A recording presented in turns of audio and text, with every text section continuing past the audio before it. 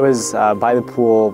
This was probably about 8 in the morning, and we were playing by the pool, and all of a sudden the world starts to shake, and you don't really understand what's happening, and then you start to hear screams.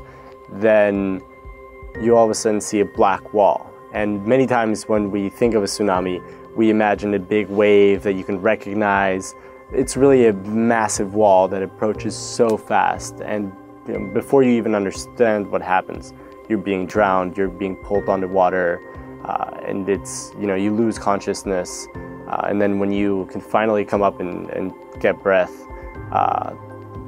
you don't see the world. You see people floating, people screaming, you see torn buildings, and it's hard to recognize reality in that moment. But it's not a bad dream. It's something that can happen to anyone at any moment. And I think that's why it's so important that we do something about it. We know that these things happen.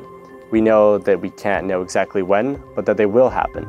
And that if they do and we haven't prepared, many, many people will die. Again, and it elicits that responsibility that we have to improve the current circumstances around the world.